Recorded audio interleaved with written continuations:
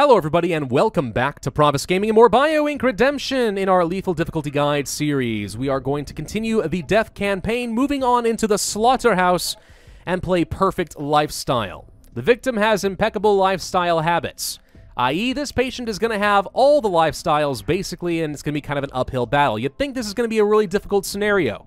Not necessarily, because the patient also starts with nosocomophobia level 2, which means he is very unlikely to go to the doctor, and even then, because of all the lifestyles, that makes him even less likely to go to the doctor because nothing's going to be wrong. He's going to feel A-okay, which means you have a lot of time to set up in this particular scenario. We're going to go for better resources so we can have a lot of extra points in the early game. For diseases, we could go for collateral damage, which is still quite good.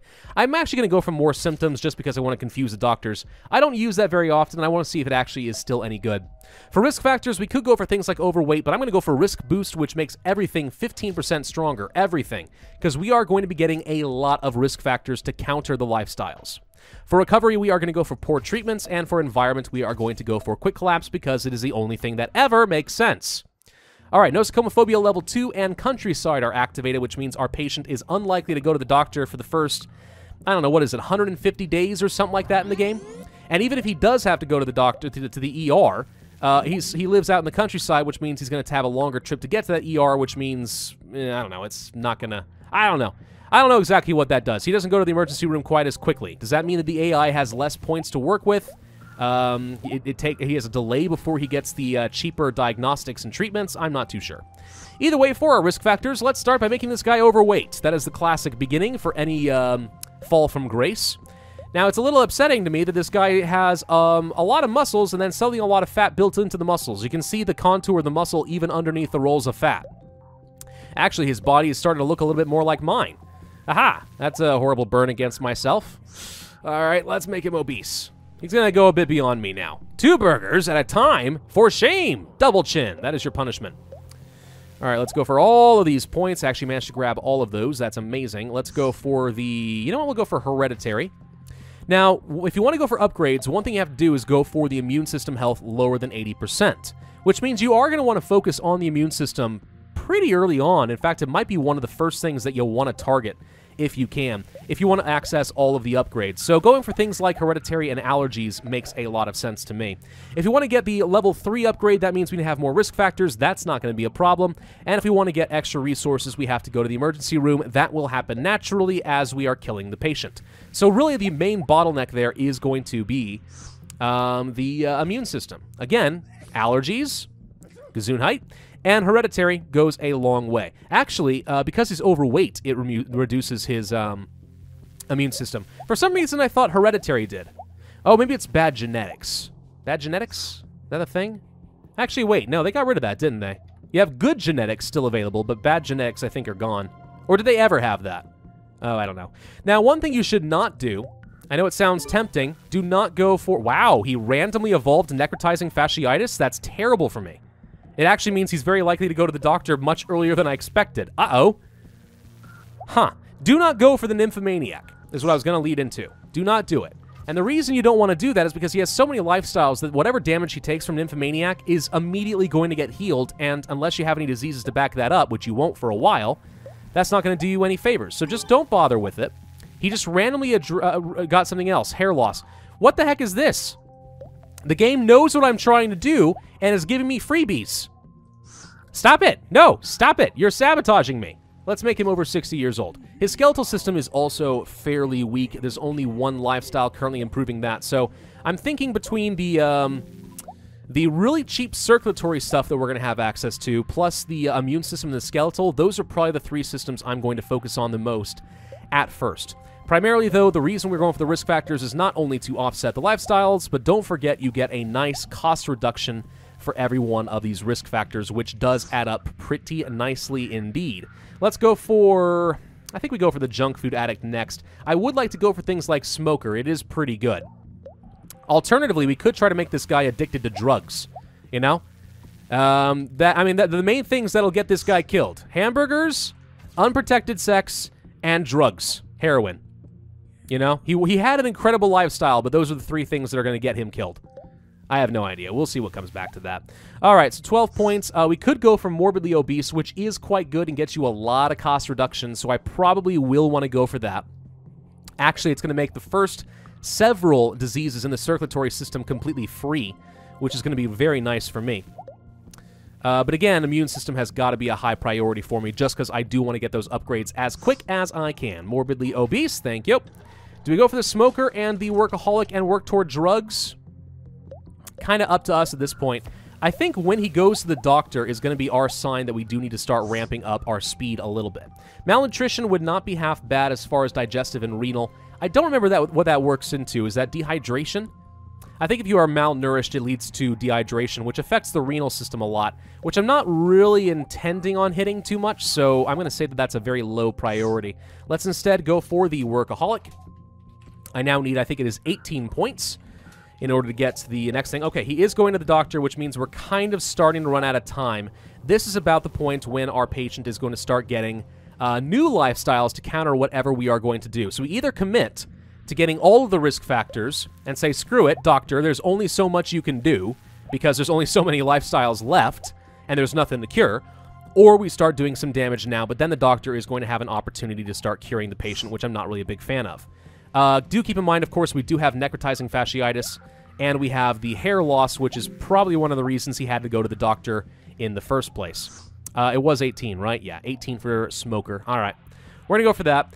Basically, you'll want to find the systems where you have more risk factors than lifestyles and take advantage of those. So muscles, for example, very good option right there. Renal, nervous, not so much. Circulatory, sure. Now, see, because there's nothing really... Well, apparently there is stuff to cure. I don't know what the doctor's not doing that. But now he's doing more lifestyles. So rather than cure the two conditions that he has, because he's not actually taking any damage, the doctor has decided to just go for more lifestyles, which is okay, I guess. Alcoholic would be pretty nice for us. Drug addict is really good if you want to focus on getting the nervous system damaged. I only could get one of those. But I don't know if that really is going to matter at this point. We may want to actually go ahead and start doing a lot of damage before the patient has an opportunity to become like a marathon runner. Because that's when the lifestyles do become a lot harder to overcome. You know, a marathon athlete is pretty darn good. Workaholic, 18 points. I think we are going to go for the malnutrition, and maybe we go for dehydration. You know what? No. I actually think this might be enough risk factors to start doing something to our patients. So let's go ahead and grab the blood clots, the high cholesterol, the hypertension, and the deep vein thrombosis, and the angina, all of these immediately. The circulatory system is going to start taking a lot of damage. After that, we then focus all of our efforts down here in the immune system and try to weaken it below 80% so that I have access to the upgrades a little bit sooner. This should distract the doctor a fair bit. Mostly, though, I don't know. We're kind of in a weird position where I am still kind of be starved for points. Let's go ahead and get down to the immune system. We could go for photosensitivity and lupus. I think for now we go for insomnia. I don't know. Right now the immune system is still doing just fine. We need to do a lot more damage. A lot more damage to that. But again, I'm hoping that the doctor is going to waste all its time curing the circulatory system, that he doesn't really bother with the immune system anytime soon. That said, he did just get good genetics, which makes things a lot harder. So you know what? My best option then is to go start rushing toward immunodeficiency. That's going to really screw him over, right? I think so. In the meantime, we're getting some free damage on the circulatory system that is not going challenged right now, so... Okay. Honestly, I would say give up on the immune system if it weren't for the fact that we need these upgrades so badly. We could focus on destroying the circulatory system so that it starts cascading. Is that better right now? Kind of depends. I think... Well, he is going for the high cholesterol, so he's gradually curing some stuff. Let's go for the immunodeficiency. If we can get Addison's disease, that's pretty substantial. We may want to focus on the circulatory system now that I think about it. I mean, it sounds good to go for the immune system first, and that was my plan going into this. It really was. But if he is going to start curing all this stuff, like the hypertension, that's a kind of a big deal. Let's go for the brain aneurysm and start doing some nervous system damage. Let's really scare this guy and get the doctor to work on everything else. Okay? That's what I'm going to do. That's what I'm going to do. I would love to go for things like the arrhythmia, possibly the pulmonary embolism, the post-phlebitic syndrome. I'm not eager to get the aneurysm and the stroke because one brain MRI gets all of them cured. which is a little unfortunate for me. So what I may want to do then is, in fact, yes, go for the heart attack, really shut down that circulatory system so we can start cascading some damage in the immune system. That will make it a lot easier for me to focus on getting things like Addison's disease. I want that 3-pointer. It's more important. I wanted everything, but you can only get one. You can only get one. Let's go for the arrhythmia. Even more damage being done. He has a lot of lifestyles working against me. There's the exercise electrocardiogram. Is that immediately going to detect the... No, I think that detects the angina first. Unless I'm very much mistaken. Heart attack is 16 points. We're probably not going to get the stroke, and I'm kind of okay with just saying the stroke is out of the question. Too many points, not going to be worth it. There's the angina. Okay. So if we can get 3 more points, I think we can go for the heart attack. That won't be enough, I don't think, to immediately shut down the circulatory system. But by God, is it going to get close. Electrocardiography is going to detect the arrhythmia. I actually want to wait until this is done, because it also would detect the heart attack. No reason to make it easier for the AI to cure the heart attack. Now he has to do the test a second time if he wants to cure this patient. All right, so that's now done. We're going to go ahead and pick up photosensitivity and start finally doing actual damage to the circulatory. He's down to 10% for his circulatory system, which is fantastic. And the doctor has not been focusing on the deep vein thrombosis route at all, which means I will be able to go for the post-phlebitic syndrome later, if I so desire. But really, this is all just cover so I can go for the immune system. So now that that's failed, he's going to the emergency room, which means that the doctor is going to start curing things a lot faster, which is a problem. Here goes the ultrasound. All right. But let's see if we can get into... I can't get Addison's disease yet. Lupus would be really good, but I want Addison's. It's good. It's a very good disease. It does a lot of damage to the immune system, and we're really close to having it. Again, though, I need those upgrades. If I don't get the points, it's going to be kind of hard to outrace the AI. Addison's disease is done. Immune system's going to start taking a bit more damage. All we have to do is get to 80%, and there it is. If I can get a couple more points, there they are. We can start going for all of my upgrades. That's all I needed, really. I don't have to do any more with the immune system. 6 points. Oh, 6 points to get the upgrade. That's interesting. When do they change that? Almost lost out on those points, but we got it. We got it. 8 points to get the extra 3 for every 15 days. He's in the emergency room. He is going for the deep vein thrombosis, so actually he's going to probably cure up the circulatory system relatively soon. But whatever. We're going to go for the +1 per resource and see how well that works out for me. It's going to make a big difference.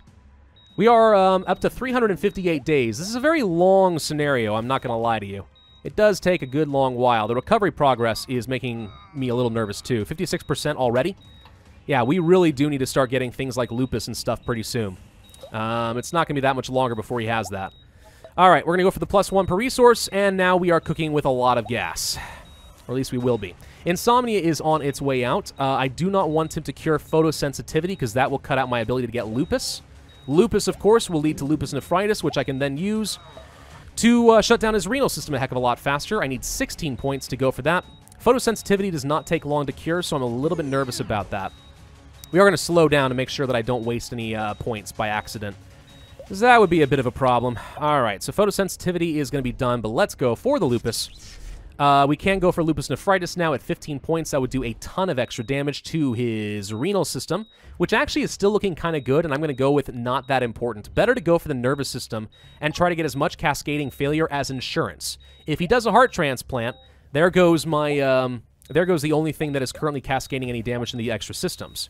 Having another one means that even though he cured the entire circulatory system, he's still going to lose it. So let's go to the nervous system. Let's get... Actually, you know what? Parkinson's is really good, because it's going to do a lot of damage to the muscular system, and it's going to throw him off quite a bit in the nervous system, while doing some damage there. So then we're going to go for the chronic stress. Actually, we might be able to get that now.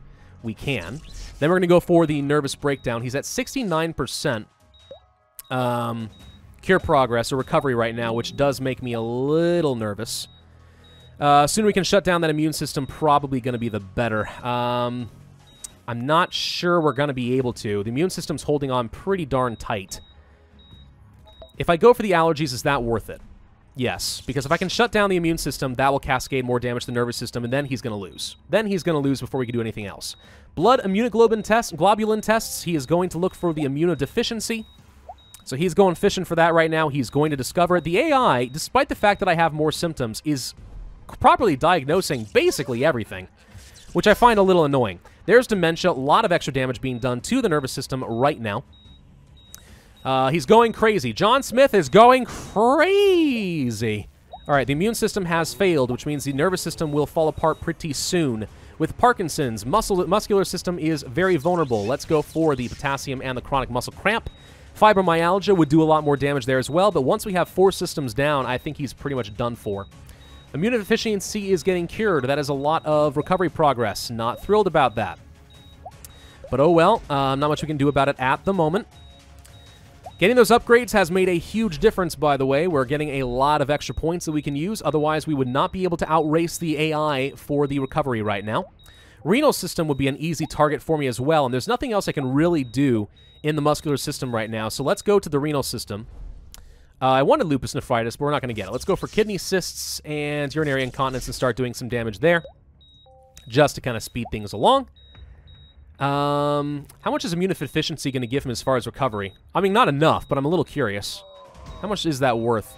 The more severe the disease that he cures, the more recovery progress he is going to get. Obviously not the best for me. There's lupus nephritis, which does a lot of extra damage to the renal system. The digestive system's also on its way out, and never mind, it doesn't matter because he is dead. Perfect lifestyle, man. Shouldn't have had all those burgers. Let this be a lesson to all of you watching. You may think that you're healthy, but if you keep eating that fast food, you might just get every disease known to man. All right, 336 points, 442 days. Takes a long time, and that's a big part of what killed my score there. We almost got 5,000 points. Pretty high recovery, though, and a lot of extra time. Yeah, that really hurts your score. But overall, it's not a hard scenario. I would not say at any point I was feeling really stressed out. You know, I wasn't really that concerned that we were going to lose. Just go for every single risk factor that you feel like you're going to need, and then boom, it's pretty much an easy win. Also, definitely go for that immune system kind of early. Makes a big difference. Upgrades, upgrades, upgrades. They are the key to winning on lethal difficulty, in my personal opinion. Anyway, thank you all very much for watching. I do hope you enjoyed. If so, then be sure to hit that like button, leave a comment, and subscribe, and I will see you guys next time.